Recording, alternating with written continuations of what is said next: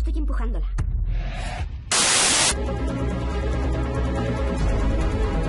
Queremos descender.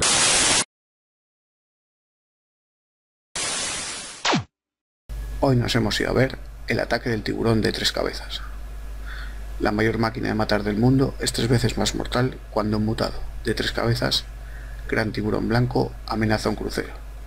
Como el tiburón se abre camino devorando desde un extremo de la nave al siguiente, los pasajeros lucharán contra el depredador mortal usando cualquier cosa que puedan encontrar. Volvemos a una película más con una de las de la productora Asylum, que nos trae de nuevo una de tiburones. Y para ello se sirve del director Christopher Ray, que tiene amplia experiencia trabajando con estos animales. Suyas son Megatiburón contra Crocosaurio, el ataque del tiburón de 2 cabezas, no confundáis con esta que al otro tiburón le falta una, Shark Weekend o Megatiburón contra Colossus.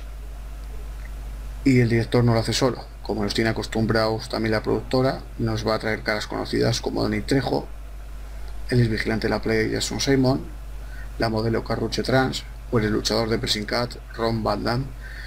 Y bueno, os podéis imaginar con semejante reparto lo que puede ser de ahí. Pues peor.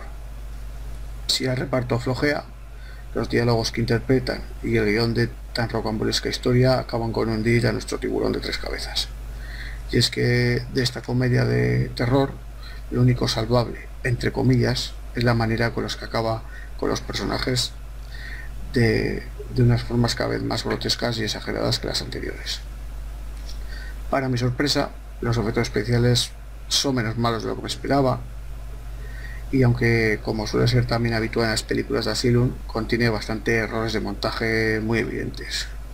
La dirección con la que nada el tiburón, etcétera, etcétera, es de traca, pero mejor que vayáis descubriendo vosotros para no spoilearos nada. A pesar de todo, podía pasar como una película mala sin más, pero con ese encanto de los que nos gusta este tipo de cine. Pero es que el final de la película es bastante decepcionante hasta para una producción como esta. Yo la voy a dar un 3, un saludo y nos vemos en la próxima, que de verdad espero que sea mejor que esta.